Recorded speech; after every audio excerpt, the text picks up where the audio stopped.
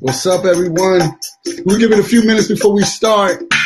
Let people get into this live. You know, we move on to our 70s jam all the time. Say what's up to Anthony. Put AJ in the comments. Put some AJs in the comments.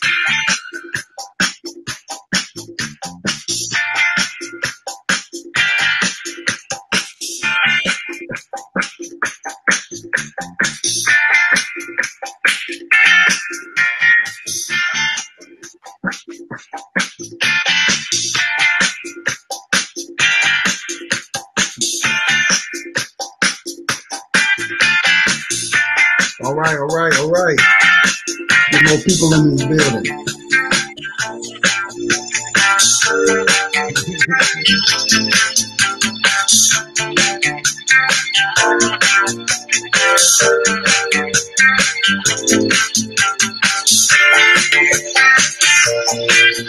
It's become my favorite jam. I don't know why. So, you're amping me up a little bit. It's hard not to catch on to what you're doing there. Go. I don't have it. Oh, man. All right.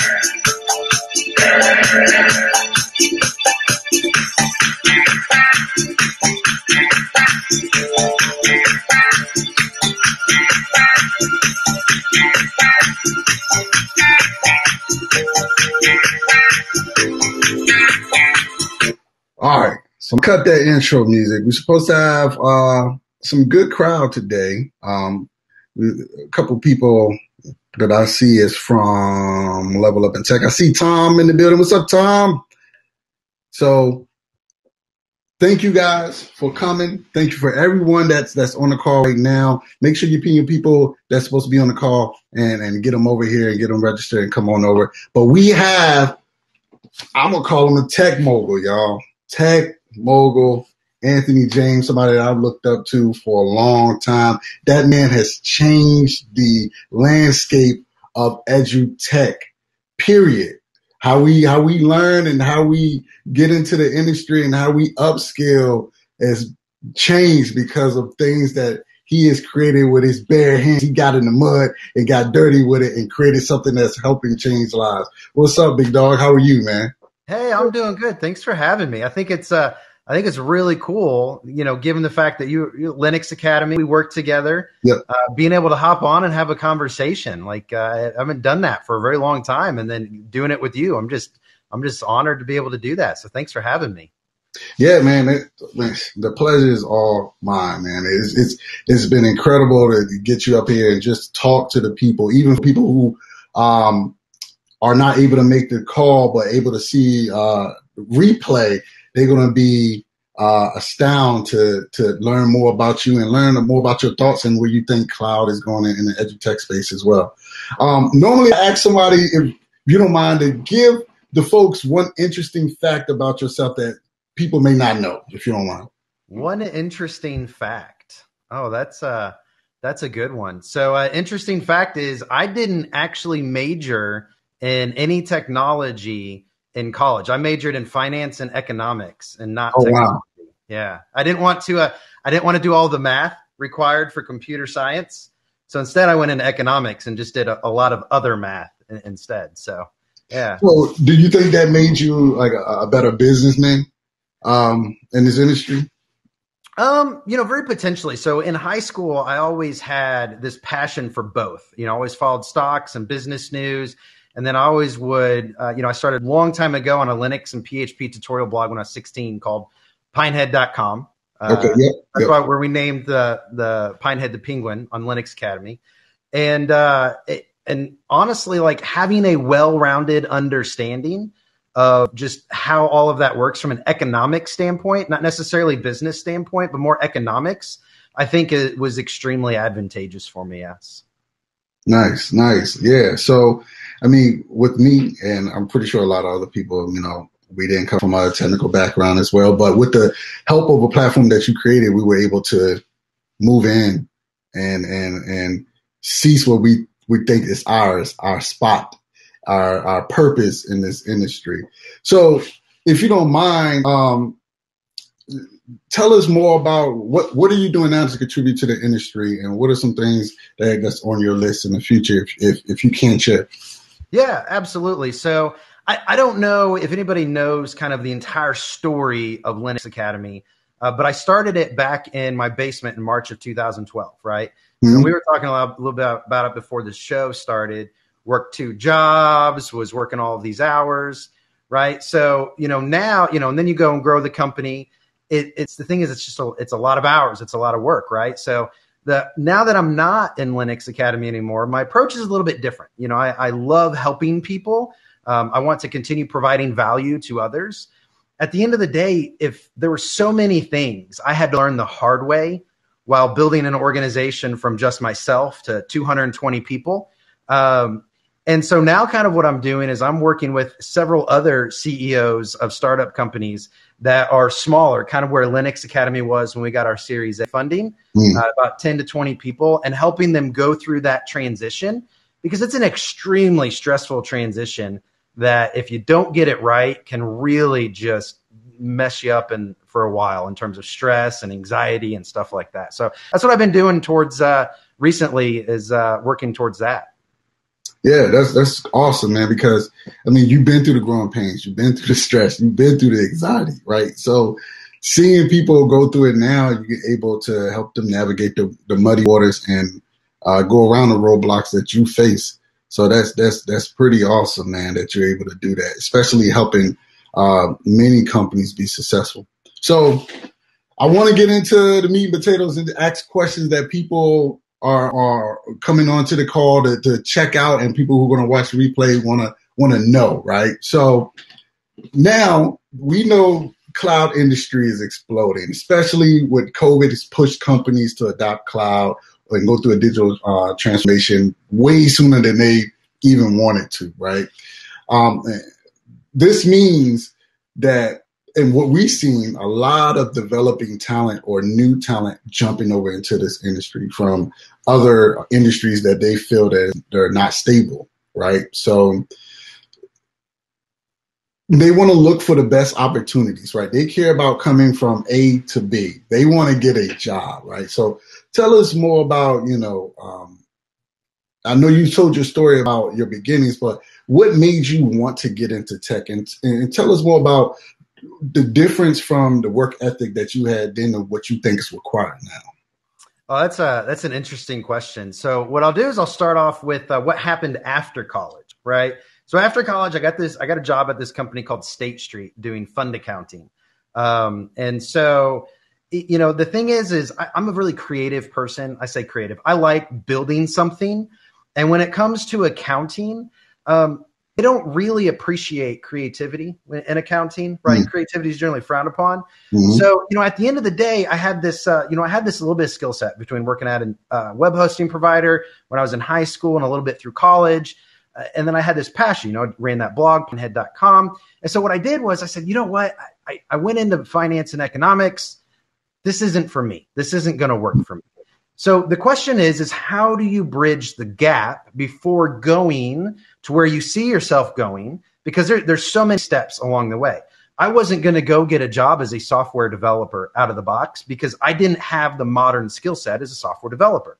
Okay. Or when it came to Linux administration at that time. So the first thing I did was a friend of mine, and I'm Stephen Smith, but a friend of mine was working at a church and as the IT administrator, and I called him up on the phone and I said, hey, do you need any help on Linux or PHP stuff? Well, turns out that they were running all of their website stuff. So I started volunteering, spending evenings with them and weekends with them and kind of working on getting my experience up again.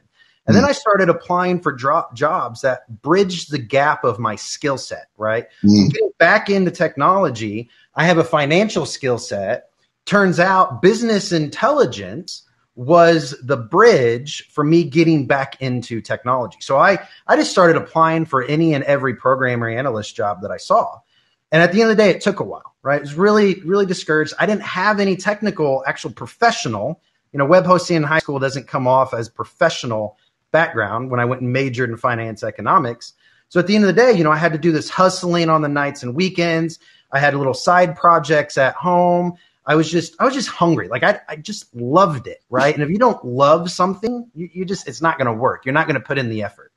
And effort's the key, right? Right. Outworking the other person for a job. That's the key, outworking yourself. That's the key early on.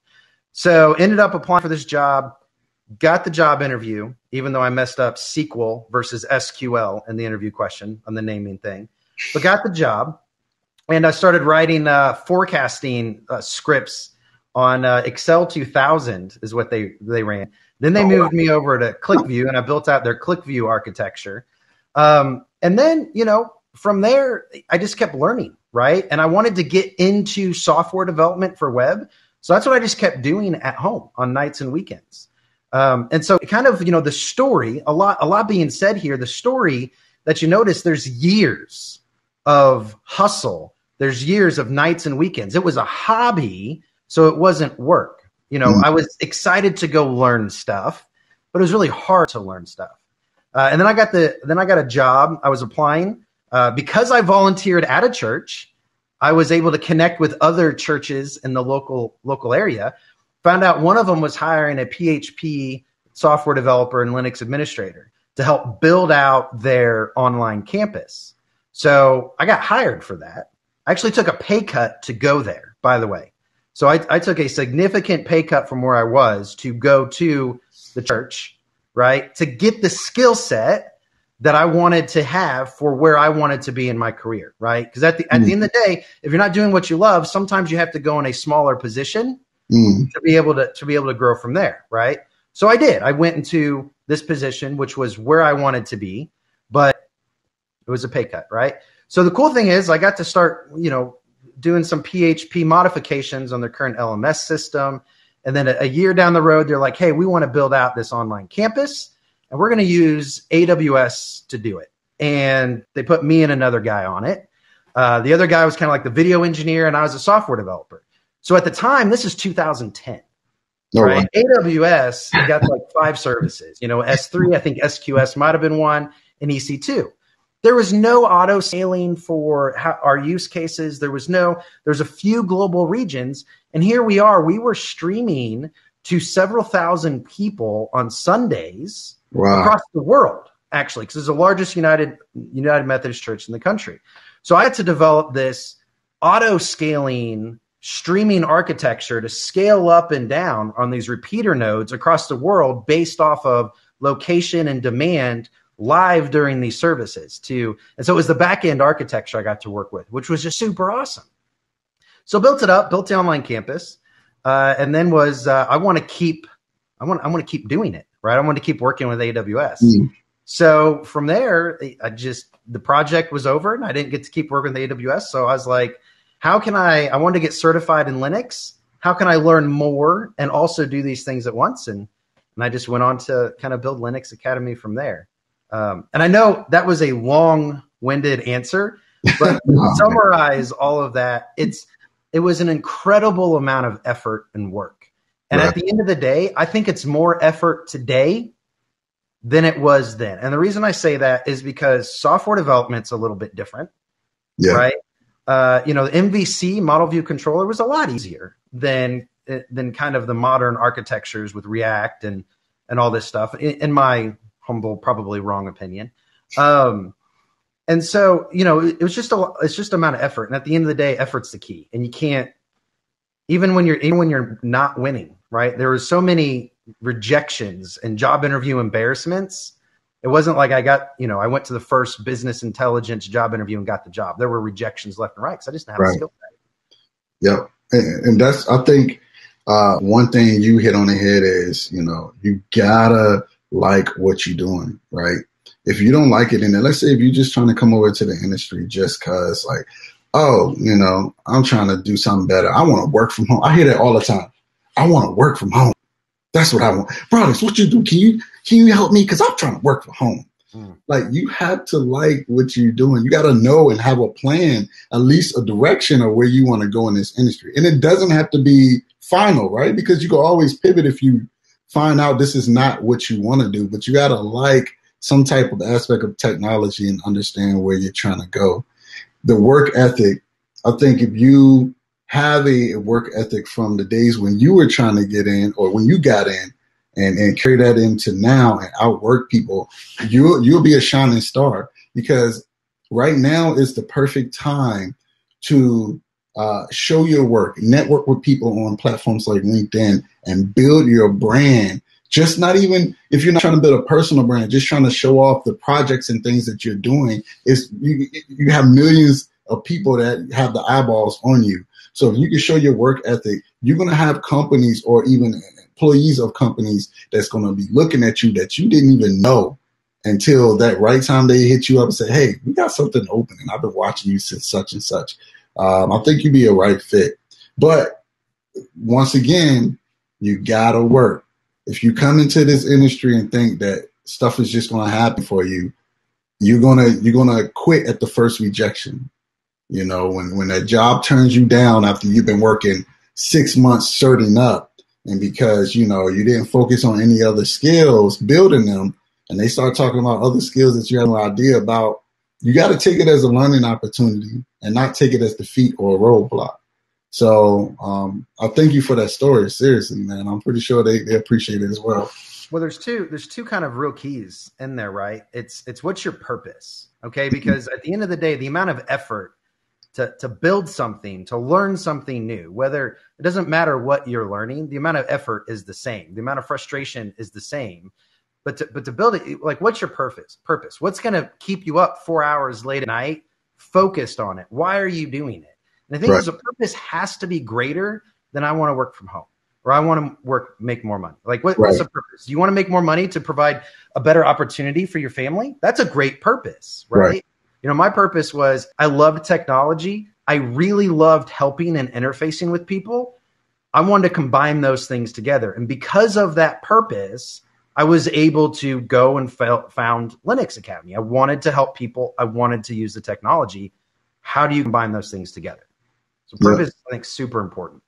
Yeah. I mean, for me, it was more, I came up and I knew about the tech industry, but understanding the career I could build for myself in the tech industry and the limits I can break off and do whatever I wanted to do creatively just lit a fire inside of me. And then, not seeing any people that look like me in the area that I'm in or even my family be successful in this industry motivated me, and the success and financial stability came with it where, I'm able to change the life of my family and hopefully my son wants to come into tech, if not, that's okay. But, hopefully one of my children will be like, you know what, let's carry on this legacy and continue to build a tech family. But now speaking of a lot of people, man. I mean, like the thing is that's a huge purpose. If you think about it, like, inspire an entire new generation and everything else to love and have a passion for technology that can change the world. I mean, that's huge. That's awesome. It's so cool, by the way. I didn't mean to stop you, but it's so cool to see so many people on like your inspirational videos and your inspirational newsletters. I love seeing those on LinkedIn. Yeah, it's just the people that really keep me going, man. Like, just success stories and people who just, all you need is belief, right? And just people who just believe in themselves enough to say, hey, I'm trying to do this, man. I need help, right? Because some people can do it on their own. Yeah, but some people need the help because they have no direction. So having the guts enough to come out and network and say, I need help. Can you help me? That's a start in itself. That means you're willing to learn and be a sponge and soak up everything that you need so you can be successful and you can help other people do the same thing.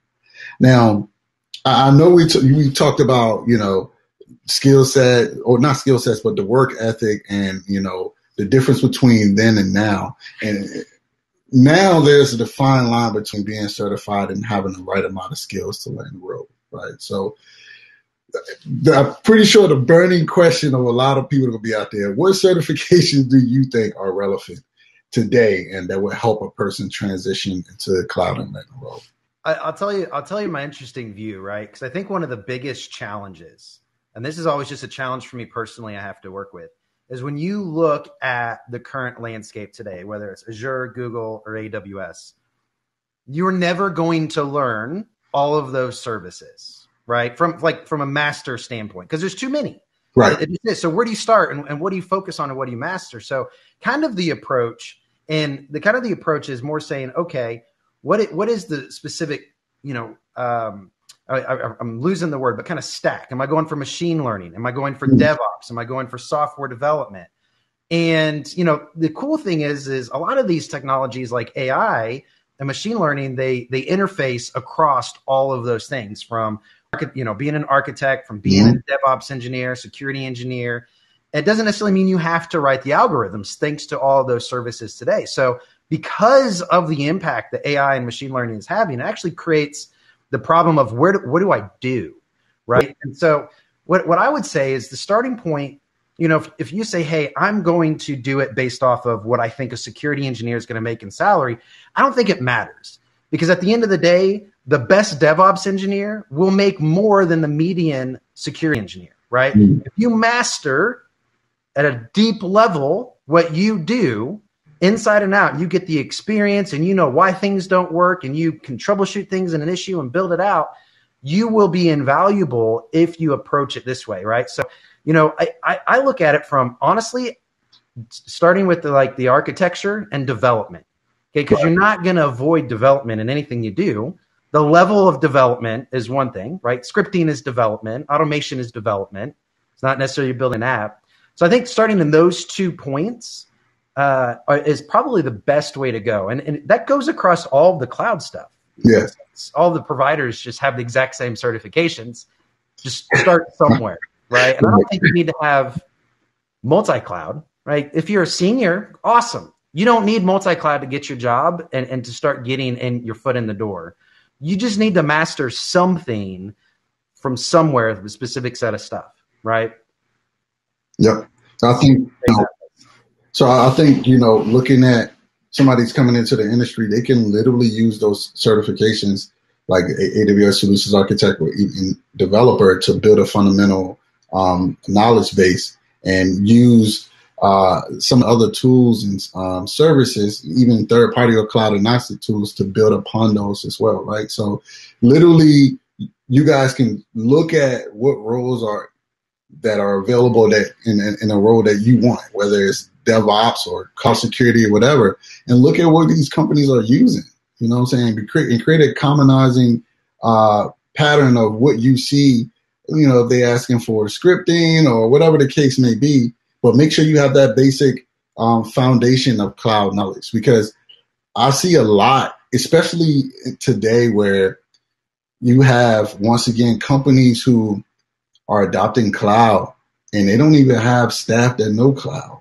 And I've heard stories of companies having to hire or contract other companies to come in and interview people for cloud positions because they have no one that understands cloud to interview those candidates, right? So do yourself a favor and really go through those certifications and learn it, right? Don't power through it just because you want to have that tangible item on your LinkedIn profile. Make sure you understand, the intimate details of what services and how AWS architects, how to design the well-architected framework, the best practices, developing, looking at the certification and look at what tools are AWS using, that you can use in AWS right now as far as specific services that can help you develop. And then look at other tools as well, languages and third-party tools that you can use that companies are asking you to have those skill sets with, and I know you talked about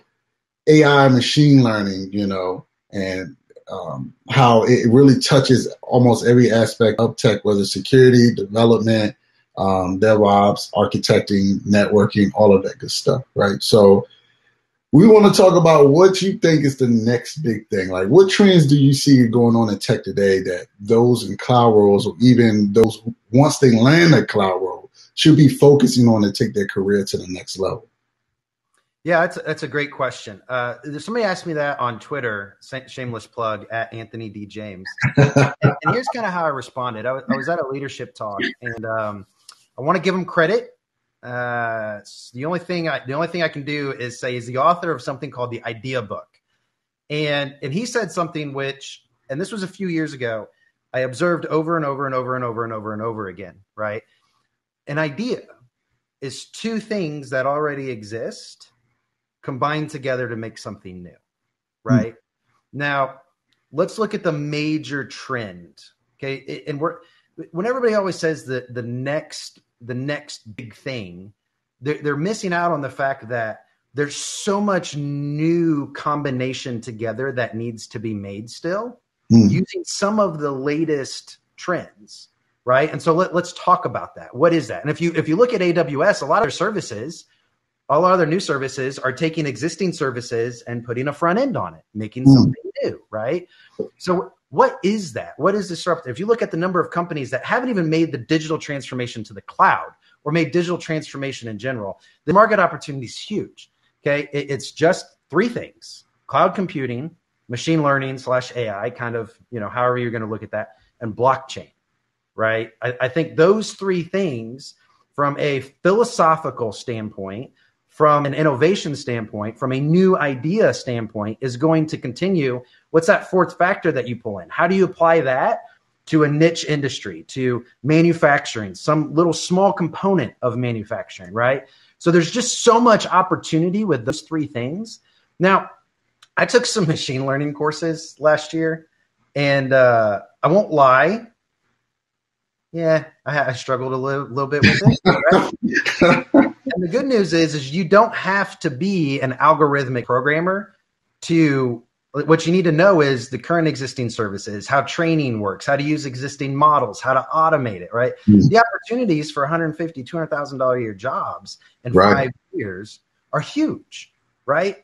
And AI, the topic is, hey, it's going to automate the jobs, right? It's not going to automate the engineers. And the reason I say that is what it will do is it will create a new baseline, right? The things that we have to do today, we won't have to worry about doing tomorrow because AI and machine learning will do it for us. What that means is we can now think about next level. Okay, right now, Elon Musk is trying to figure out how to get to Mars. Well, in 10 years, space travel to Mars, hopefully, is going to be like, we already know how to do that. We don't have to think about it, right? There's a procedure. We have it done. We've proven it. Now we get to think about what's next, right? And that's the same thing with AI, is that baseline frees up for what's next. And if you look at those technologies and the adoption of these technologies, they're 10 to 20-year trends. Moving from virtualization to cloud computing was pretty fast. The AI, machine learning, blockchain, those are fundamental changes in industries that don't have enough people to drive that change in all of the industries that exist. Right. So there's I just think cloud computing, the AI, blockchain, I just think there's so much opportunity for founders of new companies, as well as just careers over the next 10, 20 years. No, man, I think you really hit on the head, because I look at, when I look at machine learning and artificial intelligence, I look at companies like Capital One, right? How they innovate and they know more about their customer than the customer knows about themselves, as far as spending habits, where they shop, how they shop, products to put them in place to make it easier for them to shop. And this is, that's how I look at it, right? Where it's a lot of talent and a lot of demand for that type of talent. I think that's where the industry is going, period. And you hit it right on the head. So if you guys are in cloud right now, or you're thinking about it, this is something that you should have on your plate to start learning right now. Literally just, you don't have to be an expert, but you can literally just bite off a few chunks of this pie over a period of time and get the basic understanding and start building upon that fundamental and that foundation. No, go ahead. Sorry. I know you said something. No, I was going to say it's literally simple. I was looking at something like AWS anomaly detection. All that is a service that hits a machine learning service that does all the work for you, right? As a developer, system administrator, and the good news is with AI, blockchain, all this stuff, it actually has a huge demand increase for system administrators on top of it too, right? Serverless can't serve all of these things. So the kicker is knowing, identifying, learning how to say to an organization, hey, all we need to do is plug this in because I'm aware of it. I know what it does. I know the benefits of it, and I know how to implement it in our architecture. You have done and officially implemented some AI, right? Same thing with Amazon Comprehend. Let's plug it in. Or the new manufacturing AI services. You don't have to know how to build the algorithms. You just have to know how to say, this will solve this problem for a really low cost. And all we got to do is use some APIs and dump in some data. So what Anthony just gave you guys the gems, right? You can literally learn by understanding what. So let me rewind this. One thing I think is important for you guys to do, and I always say this, is read articles of where the industry is going, what's trending in the industry, how companies are trying to solve problems right now. Read one major article a day, and you'll literally increase your knowledge base to understand not only where the industry is going, but how you can position yourself to be a power player.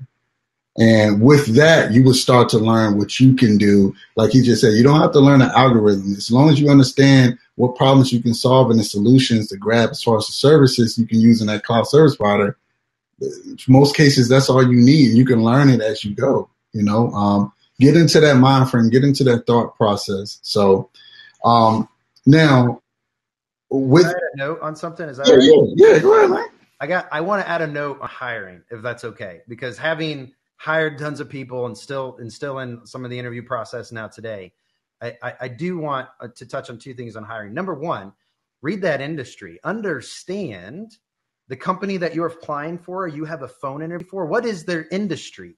What is their opportunities? What is their market opportunities, right? Learn everything you can about it to say, hey, are you guys using machine learning to solve X? Asking the right questions in an interview shows them you know how to think. Even if they're already doing it, you're thinking how they think is what they see, right? They want to know that you're thinking how we think. So that's from a technical aspect, one way to do it. The other thing in the interviews, and this is, I just can't emphasize this enough, because one thing I help CEOs with and companies with is kind of putting in a process like this. Companies build a culture, okay? Culture, we care about customers. Amazon has, every company has core values. Amazon has a popular set of core values, right? Linux Academy has them, and Cloud Guru has them. They all have them. And the thing is the way that they design their cultures is they have behavioral interview questions that help determine if you exhibit those cultural values, right? And a lot of strong, good culture companies, their cultures are so strong. And these are the companies you want to work at, by the way. They're so strong that if you go into the company and you don't fit in culturally, like a value, like genuinely caring about others, if it's a core value of theirs, it rejects it almost like an organ. It's going to be uncomfortable for you. You're not going to want to work there. So understand what those core values are and just learn. Like, you can teach yourself anything, right? Teach yourself how to adapt and think about those core values, as well as teach yourself how things that you've done throughout your life exhibit those core values, because they will ask you questions on that, right? It's just one of the things they will do. So just as critical as a technical interview of understanding what's important to this company, because values and culture is what teaches people in a company to think so they can be autonomous, right? Without needing managers to tell them what to do. Those are the companies you want to work at. So I think you guys if you don't know, he just dropped some gems on you, literally and you were literally going into my next question I was going to ask you as well, right? Where you're looking at people asking, how can I get my foot in the door, or how can I show experience if no one will hire me to gain experience, right? And speaking of interviews and speaking of people that you've interviewed personally and hired, and even if you were looking for new candidates now for anything you were doing, what are some of the things that you look for in candidates, and if they are developing talent, and what things that you look for that would literally show you how they would be successful down the road and become an asset to a company, and what you're doing in the future? Yeah, I think one of the greatest, we'll move culture aside, right? And I think one of the greatest skill sets, not from a technical skill set, that I look for is, what do you do? And you're not going to ask this question, right? Because you're giving them the answer by asking the question directly. They're going to ask the question indirectly. And what people are going to look for is, what do you do to continue learning and making sure that you know about all of these things that could help our company from a technical standpoint, right? So they want to know that you are taking time, that you have a hunger for learning and growing, right? Specifically as a junior, if we're going to place a junior in an organization, that's because we know this person fits in culturally. We know they fit in from a thought process standpoint of, I want to grow, I'm learning how to think. And that person can also grow within the organization, right? So take somebody new, if they're hungry, if they're self-starters, then generally that's going to continue in other parts of their career, and they'll continue growing within an organization. So, self-starters from certifications, taking initiative, working in a level up program, right? Sticking through and doing that, people are going to look for commitment. That's at the end of the day, that's just what they're going to look for. How do you go and create an accountability program to ensure that you will grow? Okay, well, I see somebody going through a level up program, right? They took the initiative on their own. They paid for it. They took the risk. They knew they had to put in the work and effort. Then it comes in with an awesome testimonial because they put in the work and effort. Then they have work to show for it. This person is somebody who's going to be able to continue growing into the mid-level senior person we need. It's easier to keep an employee than it is to acquire an employee. So as a junior person, how do you exhibit continued growth? Not because your company tells you to grow or assigns you training. They will make it available, but at the end of the day, what are you doing to do those things, right? And your program is an exact thing of that. A cloud guru is an exact example of that. People going and doing these things on their own, not necessarily because their company mandated it. Now, companies mandate stuff to mid-level and senior engineers all the time, but when it comes to getting that job, you have to show that you're hungry. Yeah. Not wait for somebody to tell you to be hungry. No, like hungry and hustle, two of the most it's not as common today as it used to be, but it's literally the single biggest thing in the tech industry when it comes to recruiting stuff, in my personal opinion. No, I'm with you, man. And you know what?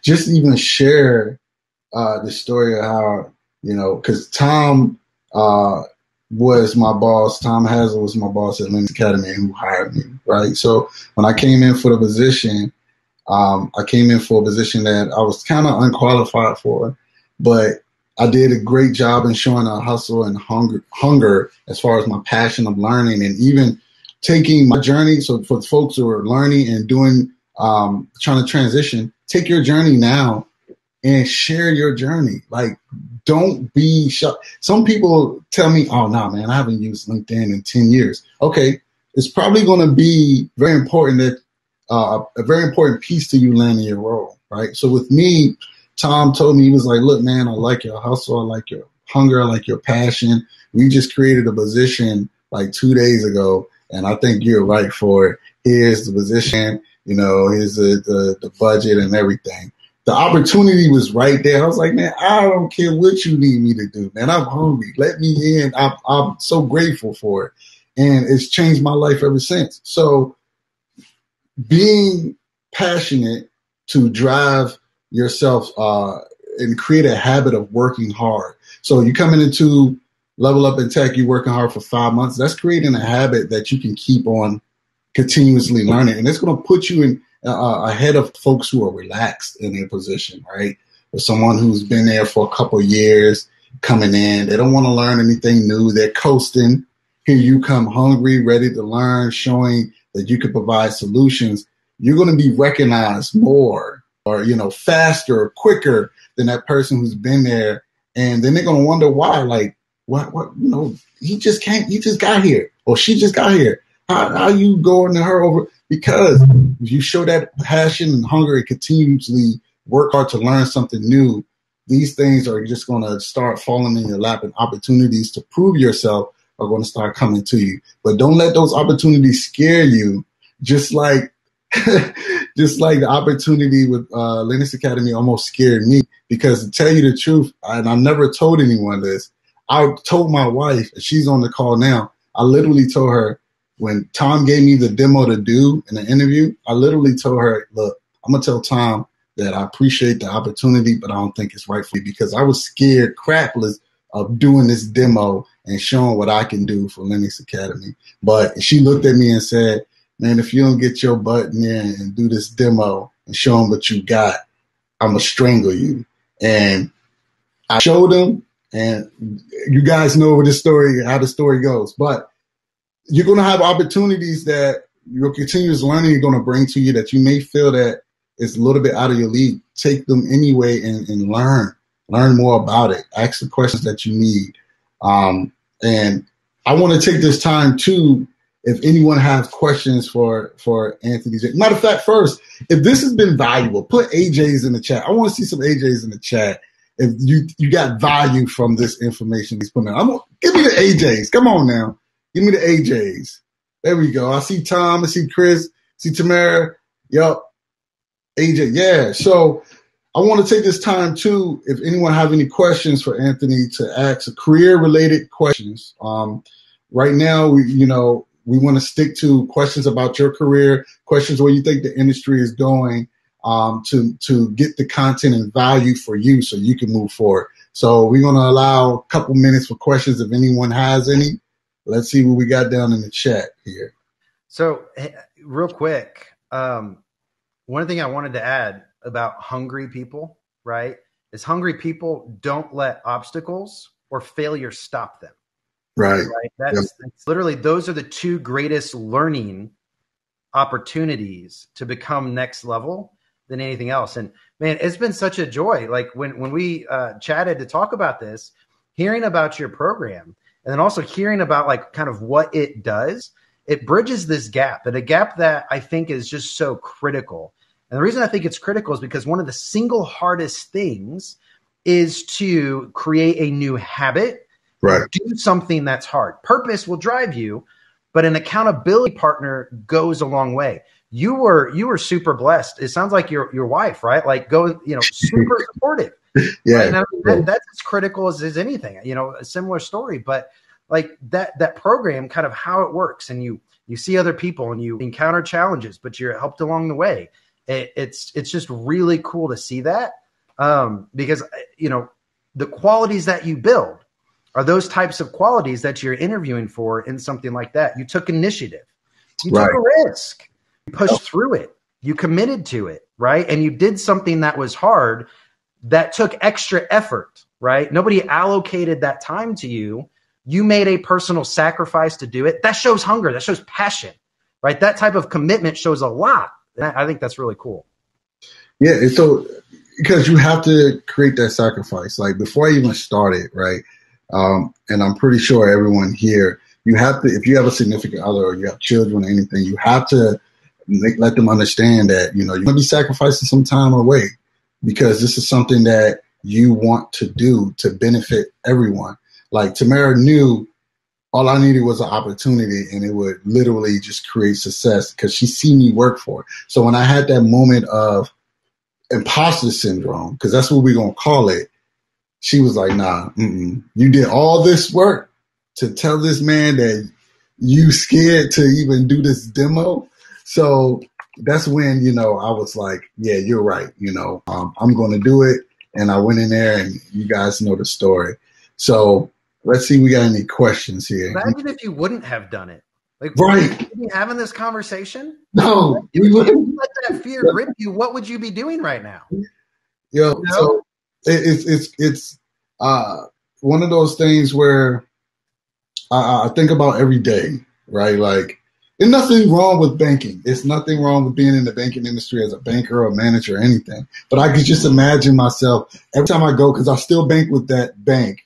Every time I go by, I just like, man, I can't see myself doing this. Like, it was just, and I didn't even know how I was going to get into the tech industry. And everybody kept saying Anthony James, Linux Academy. And I was like, I don't know. It's too good to be true. Let me do some research. And lo and behold, I started learning. And it's funny how things line up at the company that I used to train myself ended up giving me the opportunity to change my life, man. So I'm so forever grateful to you and Tom, because Tom took a chance on me. And I don't think I'll be here talking to you today if Tom didn't take that chance as well. Now, we do have a question from a guest in our program, Quentin Harrell. He said, I'm a new level up a tech student. you're a new level up in tech guest. We won't call you students. We won't call you anything but guests because we want to treat you as so. So, what periodicals or source of daily industry articles do you prefer, Anthony? That's a great question. So I'll relate it to tech. And I don't keep up with Azure or Google, right? But AWS, if you subscribe to essentially all of their blog posts and they're also press releases, they do all of these case studies, right? Around how X company is doing Y to solve B, or that algorithm was not there, but you know what I mean. And so that it just keeps me up to date and thinking about things differently. And then I'm a huge fan of following financial news because the financial news really addresses economics of different industries, how things are being applied.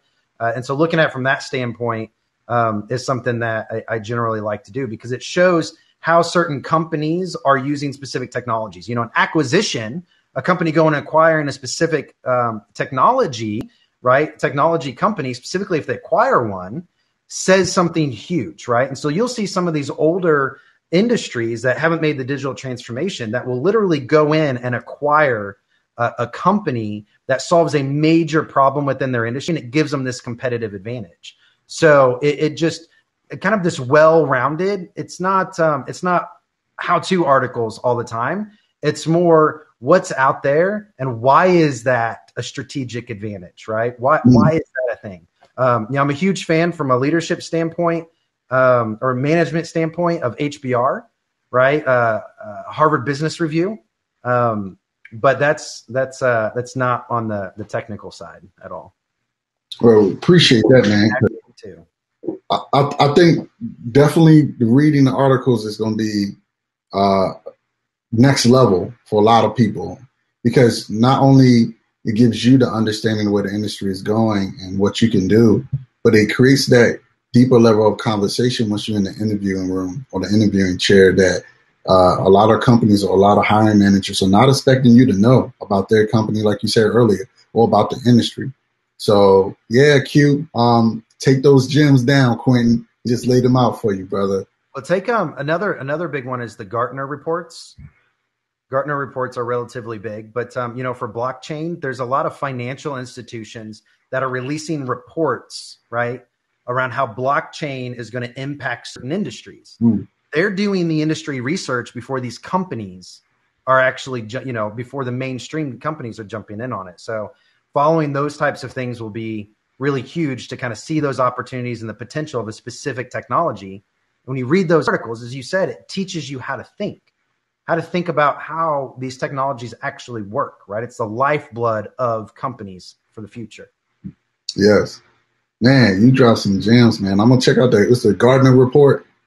Yeah, the Gartner does a lot of different reports around like cloud providers, things like this. Some of it's paywalled, big extreme paywall, because companies hire Gartner for analysis, but they do a lot of public reports.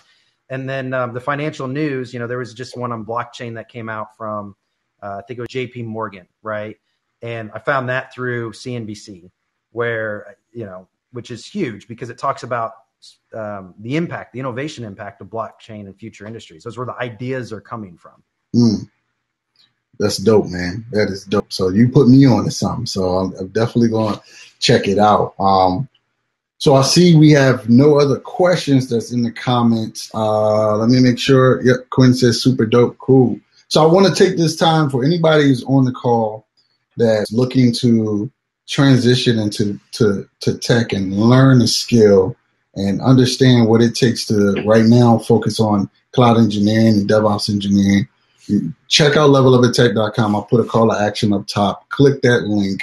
We do have some seats available for April, and we're filling up seats for May cohort as well. So even if you have questions, feel free to reach out to me or Anthony. Do you mind if they reach out to you with questions about their career, Anthony? No, that's totally fine. Okay. I love that. Yeah. So yeah, reach out to Anthony on LinkedIn. Let me see if I can grab a link real quick. Are you on LinkedIn? You still on LinkedIn and Twitter, and both of those are just Anthony D for David James. And so LinkedIn /N/Anthony D James, and then Twitter Anthony D James. Let me see. Let me grab I'm gonna grab a link for them real quick. I'm gonna put it in to the chat. There we go. Yep. this So, is we got, sleeping, y'all. Oh, who got that? Oh, okay. So, Shriram, I hopefully said your name correct. So thank you for that. But I appreciate you so much, brother, that you grace us with some time to come in and answer questions and talk more about your journey. We all appreciate you, man. Is there anything that you want to leave the people with, any advice or uh, last piece of content you want to say, or the last piece of value?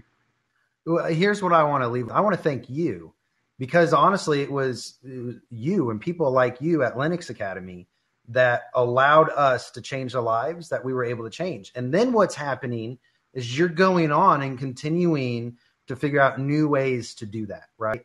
And honestly, if there's anything more, I don't think there's much more humbling than seeing a lot of that continue on, right? And seeing that in others and the passion behind it.